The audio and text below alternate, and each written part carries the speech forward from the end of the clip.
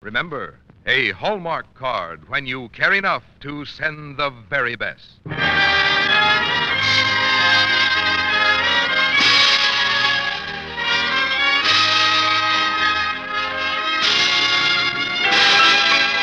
Tonight, from Hollywood, the makers of Hallmark greeting cards bring you Meredith Willson on the Hallmark Playhouse in his own story, And There I Stood with My Piccolo. Each week, Hallmark will bring you Hollywood's greatest stars in outstanding stories chosen by one of the world's best-known authors, the distinguished novelist, Mr. James Hilton.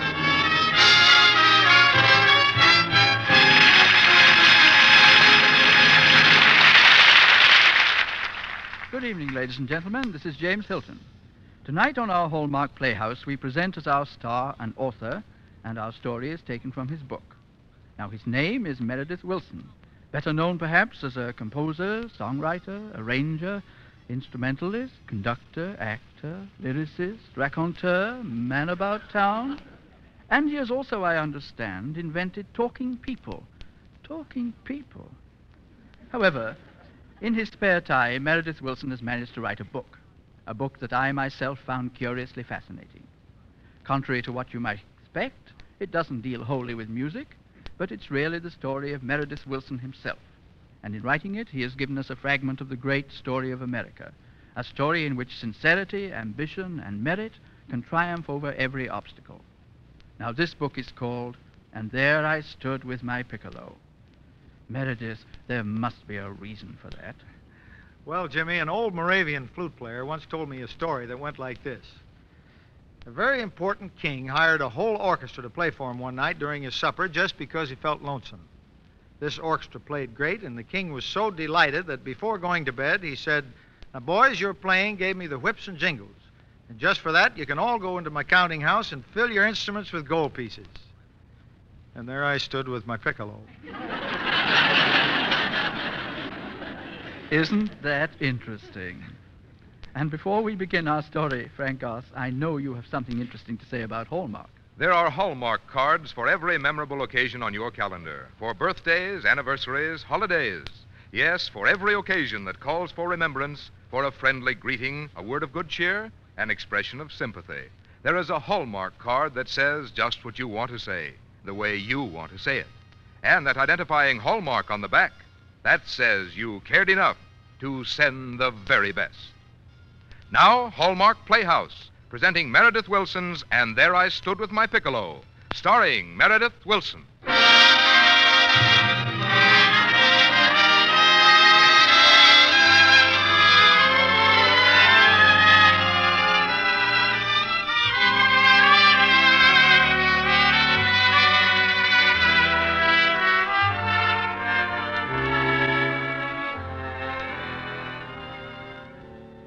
Sounds stay in your memory longer than anything else, seems to me.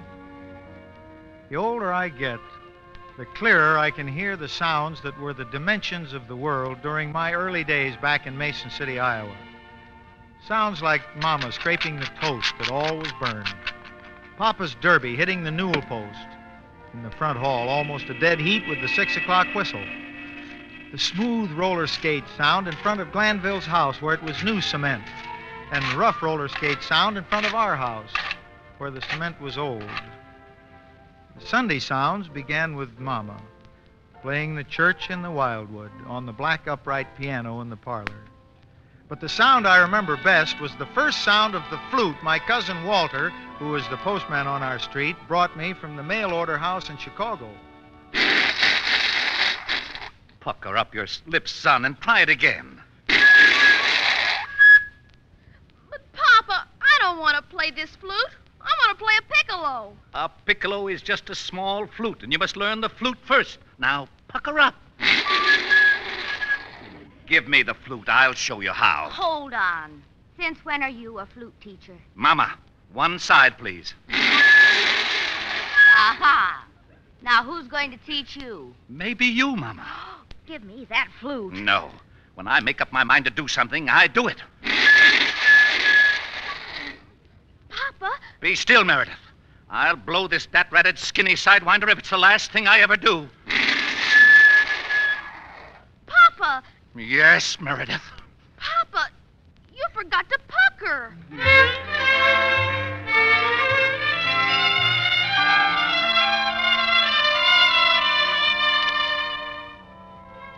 A couple years later, when I began my freshman year in Mason City High School, I started playing first flute in the school band. I was dreaming almost out loud at the first rehearsal. Meredith Wilson, first flute for John Philip Sousa, Sousa's band. And then Marion McGuire from behind her big tuba nudged me and I came back to earth. Oh, Meredith, the thrill, the excitement of playing with the band, it's almost too much to bear. Aren't you trembling? Aren't you gog? Oh, no, Marion. You see, I'm practically a professional. I'm going to play with Sousa's band. Really? Mm-hmm. Sousa. Why, you're practically a genius. A child prodigy. Oh, I wouldn't say that. I'm past 14, you know. That's true. Meredith, you have music in your soul. And you're so wise for your years, musically. Why is it that I'm always a beat behind the orchestra? It seems I never catch up with the rest of the instruments. Well, I'd suggest when Mr. Gorman says begin, just start one note before he says begin. But how will I know when he's going to say begin? Well... Boys and girls, ready? Begin.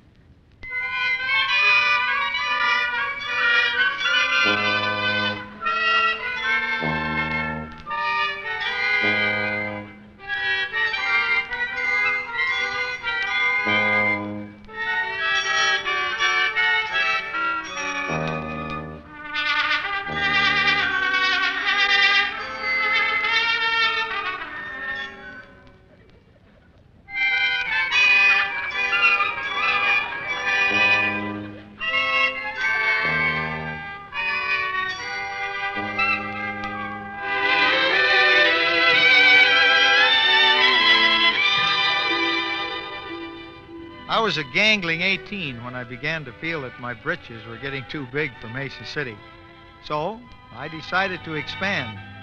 New York was just about the right size, and as quick as you could dot an I, or maybe just a mite slower, cross a T, I was at the railroad depot waiting for the train to New York.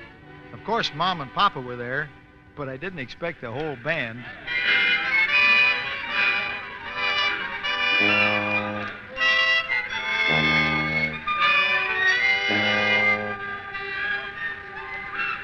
Meredith, I like the idea of your going out on your own. Don't say that, Papa. I don't. I'll miss you, boy. Oh, Mama, don't worry. I'll write to you every day. Meredith, I want to tell you a little something about America, and that includes New York. It's a land of challenges and a country of pioneers, whether you be a musician or a homesteader. What I'm trying to say is, folks warm-heartedly applaud any man who breaks new ground or attains new heights, whether he be a Rockefeller or just a boy like yourself.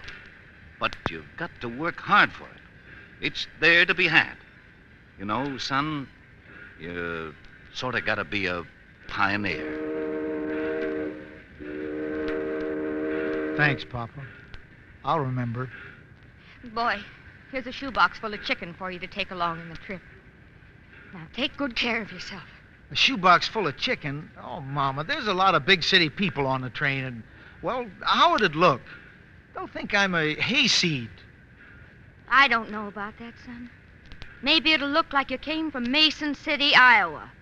And that's nothing to be ashamed of.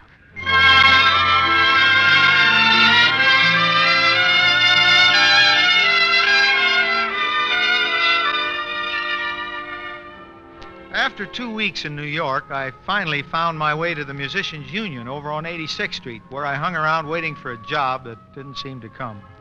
My funds were on the shrinking side, and I was a very frightened boy. I couldn't find any Iowans anyplace. John Fabrizio, telephone Ernie Wagner. Wait, you play the pick? The pick? Oh, you mean the piccolo? Yes, sir, and I play the flute, too. Ah, that's very good. Maybe you be my substitute tonight at the Winter Garden if I can't find nobody else. You wait here, maybe I come back. Substitute at the Winter... Oh, substitute at the Winter Garden. Al Jolson's theater. What's the excitement, Wasp Waist? Wasp waist? Oh, because I'm skinny, huh? Well, excuse me, but I have to make a telephone call to my family in Mason City. I may be a substitute at the Winter Garden. Save your money, fella. You'll only be embarrassed later. The Winter Garden you're talking about is over a delicatessen on the east side. Oh. Imagine me being silly enough to believe that I could play for Al Jolson. What instrument do you play? Flute. I double a piccolo. Why, you're a musician, too, aren't you? I'm a violinist. You never heard of me, but someday you will. You'll hear about Sammy Gardner. My name's Meredith. Meredith Wilson. Wasp Waist fits you better. You've been working much? I don't have time to accept many jobs. You see, I'm composing a violin concerto. I'm going to play it, too. Guest artist with the New York Philharmonic Orchestra in Carnegie Hall. Gee, that's wonderful. I'd like to be there if you'll tell me the date. I'll get a ticket. You're laughing at me, aren't you? You're like everybody else. No, I meant what I said. Wish I could believe you. You see, I know I'm not a Heifetz or a Brahms, but I'm going to keep on studying. Scales, chords, harmony theory, counterpoint, until someday I'll get my chance to play with a Philharmonic. And I'll bet on you, Sammy. I'll bet my last nickel. You're what my father calls a pioneer. Thanks. How could I arrange to make you head of the Philharmonic?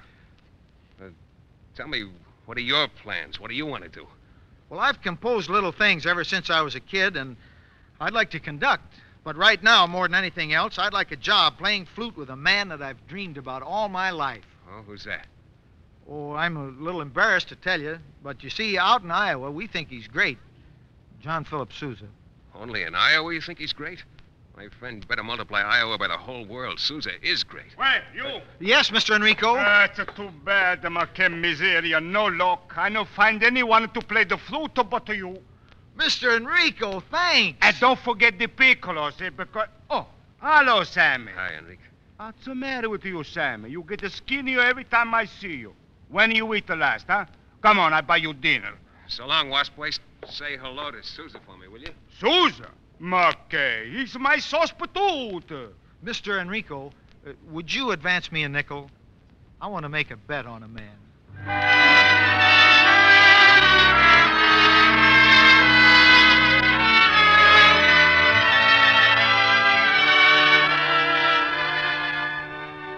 About 6 months later, the world was my apple.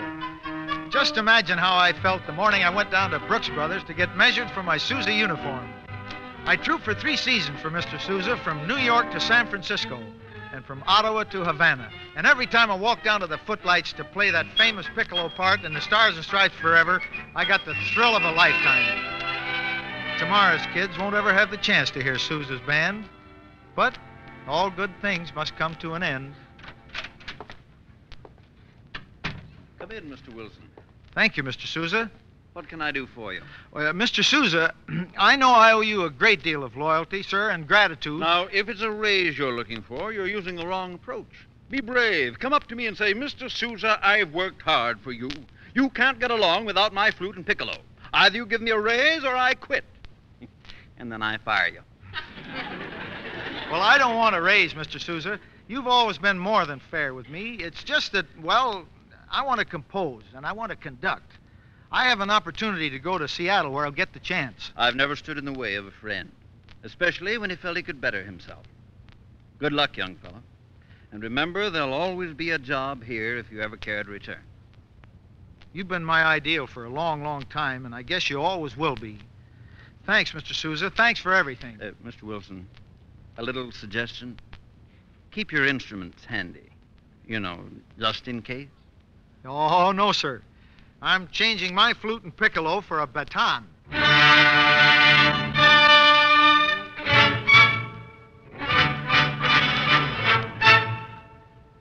I can't honestly say that I took Seattle by storm, but I can say Seattle took me by storm. I was set to conduct a series of symphonies in an outdoor bowl. Well, the weatherman double-crossed me, and I laid a very large egg in the shadow of Mount Rainier. I returned to New York, kind of short in the pocket, unwrapped my flute and my piccolo, and accepted a job playing as a sospitoot in the band in Central Park. The weather was beautiful, and I decided to walk to the concert.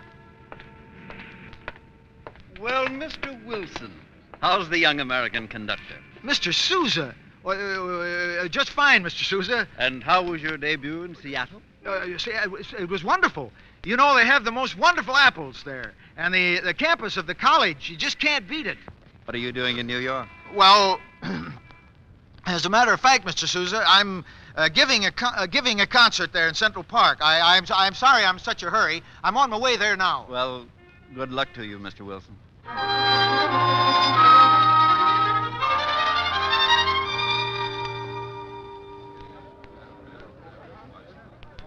Ladies and gentlemen, John Philip Sousa's unforgettable Stars and Stripes Forever.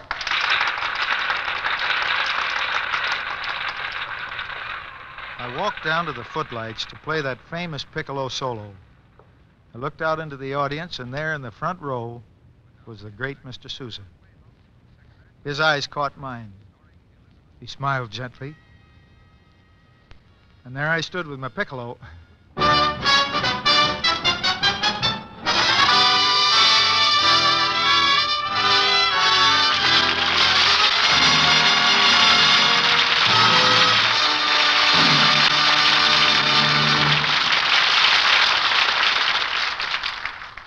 In a moment, James Hilton will return to present the second act of And There I Stood with My Piccolo, starring Meredith Willson. In Fleet Prison, London, more than 3 centuries ago, a man spent long hours in his cell writing letters that he never intended to mail. But the letters were destined to be read by the whole world. For the prisoner was James Howell, the renowned English scholar, and these letters have become a part of our literary heritage. Across the centuries comes this thought of his: words are the soul's ambassadors. How true that is. Words are ambassadors, your means of communicating to others the things you feel in your heart. And a great many people must share this belief because they choose Hallmark cards to represent them to their friends. There is a Hallmark card that always will truly express your own feelings. Whether you want to send a message of sympathy, congratulations on an anniversary, or a friendly holiday greeting, there is a Hallmark card that says just what you want to say, the way you want to say it. And when you select your card, look for the Hallmark on the back. That tells your friends you cared enough to send the very best.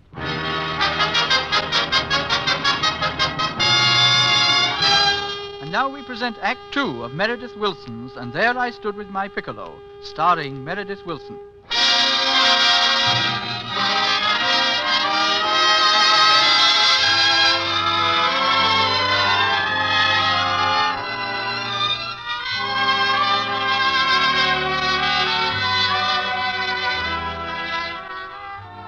Unproductive years passed, and I guess I had written about 100 songs that were turned down by every publisher in New York. Then finally I hit the lucky trail.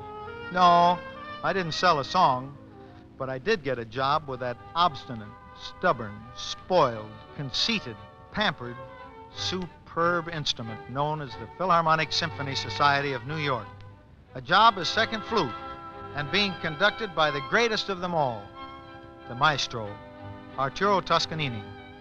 And that wasn't all the luck I had. I met a fella called Abe Meyer who was about my own age, and what a friend. I was practicing my flute one day when Abe made his usual quiet entrance. Meredith! Go away. That's the way I played Bach for him. Bravo. That's the way I played Mendelssohn for him. Gimbals, Macy's, who cares? I got something important to tell you. Important? Who cares?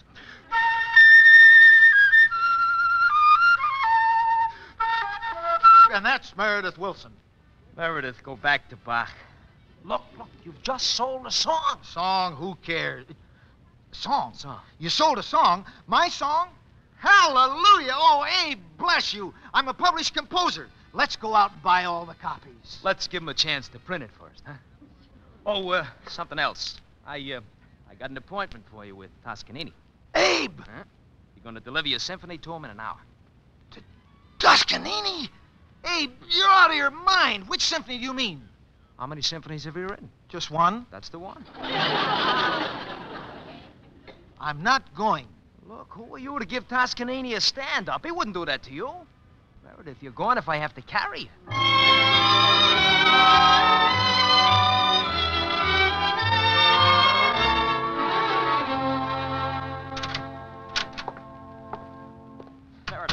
Meredith, how was Toscanini? He was wonderful to me. Oh, great. When's he going to conduct your symphony? Never. I'm afraid. Turned it down? Well, I'm going to find out the reason. No, he didn't turn it down, Abe. I never showed it to him. You didn't show it to him, but why not? It was a chance of a lifetime. I just couldn't do it, Abe. Meredith, come on. This time I'll go with you. Hand me that manuscript. Please, Abe, not now. Someday. Maybe someday I won't be afraid to show it to him.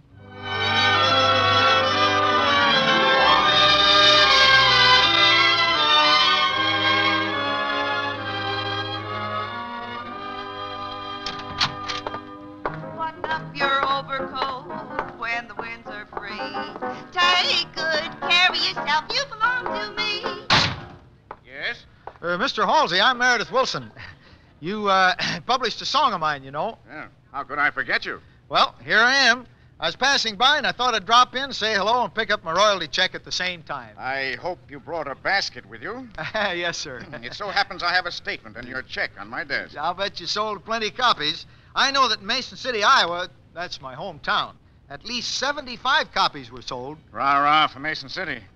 Here's a rundown. Sales recorded for the last 6 months in the United States, England, Europe, South America, and points north, east, south, and west. Gosh, I must be rich. You certainly are. Here's your check for $1.66. Boy, you killed him in Mason City. Are you sure that you didn't make a mistake? I'll say I did. Your song sold 88 copies. And I neglected to mention that includes Cuba, Mexico, Labrador, and Hawaii. Now, take your check and get out. And if I ever get my hands on Abe Meyer... But didn't you even like the waltz? I didn't like the waltz or the 8 other tunes. I'm sorry, Mr. Wilson. I'm busy. But I can rewrite the second movement of my symphony. Young man, I don't care what you do with it as long as you don't bring it back here. But, sir, you promised that this year I could be the first flute. Wilson, if you don't pay more attention, you'll be lucky if you have a contract next year to play second flute.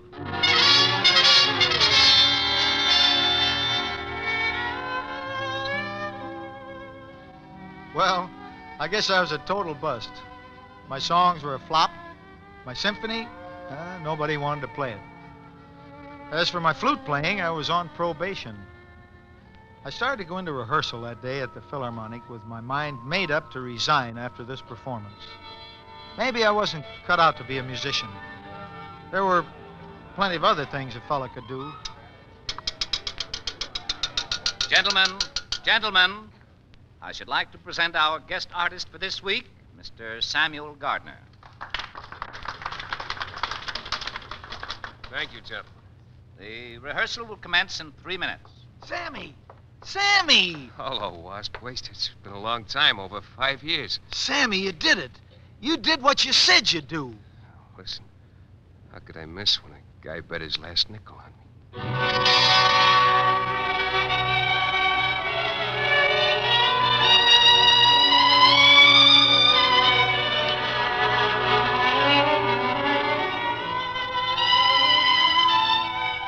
Yasha Heifetz was playing better fiddle than anybody in the world before he was old enough to blow his own nose.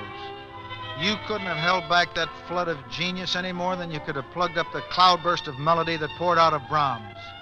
Those two gents were gods, all right. There's no question about it. Sammy Gardner, on the other hand, was not from Olympus at all. He was not even from Olympus Junction. But he rose to heights that night because he was determined enough. He lived for one goal. And when Sammy Gardner, human being, walked out onto the stage of Carnegie Hall, the only strings to that show were on his fiddle. Nobody helped him to that triumph but himself. And to me that night, Sammy was greater than Heifetz and Brahms put together. And if Sammy Gardner could do it, then there was no reason why Meredith Wilson, human being, Mason City, Iowa, couldn't do it too. I was going to compose. I was going to conduct. I was going west to Hollywood. There was something called talking pictures out there, and radio was booming. Maybe they could use a fella like me. Like Papa once said, you've got to be a pioneer.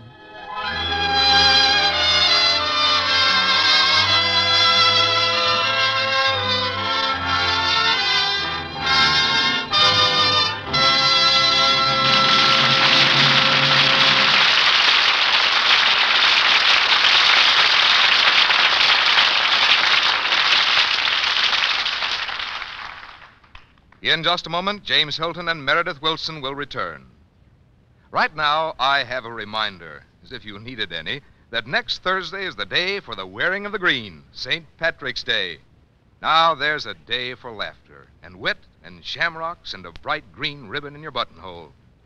And you know, it doesn't make much difference whether you or your friends are Irish. They'll like hearing from you on this friendliest of days, and you can wish them good luck in the best old Irish tradition. Hallmark cards make that mighty easy to do, because there's a St. Patrick's Day card for everyone, for the Rileys, O'Briens, O'Malleys, and Ryans, and all of your friends from Erin. There are humorous cards written to bring a new twinkle to laughing Irish eyes.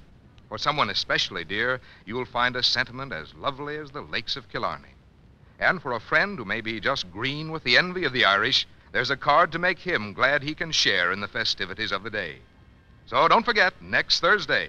First thing tomorrow, plan to see the special St. Patrick's Day cards at the Friendly Store where you buy your Hallmark cards. Here again is James Hilton. Meredith, this was an unusual occasion in the Playhouse. You were the author of the story we dramatized, the central character, the actor, and tell me, why didn't you conduct the orchestra, too? Well, I like to listen to Lynn Mary's music. The truth is, Jimmy, I hit his baton. I was a little afraid he might try it. But seriously, Meredith is one of the most talented musicians I've ever known. And as you've been able to see tonight, his talent doesn't stop there. Well, now, Lynn, that sounds pretty impressive. Truth is, I've been doing what I like to do. Trying to do it well, sure, but I got the chance to do it because people were nice. They helped, gave me a pat on the back and said, "Go ahead, kid. We're behind you." They were thoughtful and kind and sympathetic. They practiced all the things those fine Hallmark cards of yours encourage. Understanding, thoughtfulness, friendliness. It's pretty easy to make people happy by just remembering to say something nice to them once in a while. Well, I've certainly had fun reliving my life here tonight, and thanks for listening. And thank you, Meredith Wilson, for a delightful evening. Now, I'd like to tell you what's going on here next Thursday, when our star will be Barry Fitzgerald in an Irish-American story appropriate to the Feast of St. Patrick, Edward McSorley's Our Own Kind. And in following weeks, we will bring you such stars as Richard Conte and Margaret O'Brien, and stories by such outstanding authors as Irving Stone and Betty Smith. Our Hallmark Playhouse is every Thursday. Our director-producer is D. Engelbach, and our music is arranged and conducted by Lynn Murray, and our story tonight was adapted by Jack Rubin. Until next Thursday, then, this is James Hilton saying good night.